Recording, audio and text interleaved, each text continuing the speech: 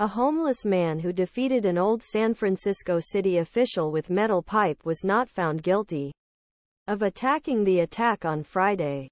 And until public advocate revealed surprisingly, he closed national remarkable case as symbol of the city's crime and marriage problems. The defendant, 25-year-old Garret Allen Doty, was sentenced to 7 years of imprisonment if he was found guilty of the accusations arising from a debate in San Francisco's wealthy Marina region. A neighborhood resident responded to Don Carmignani.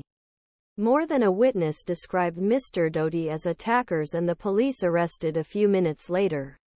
The jury members ultimately agreed on Friday.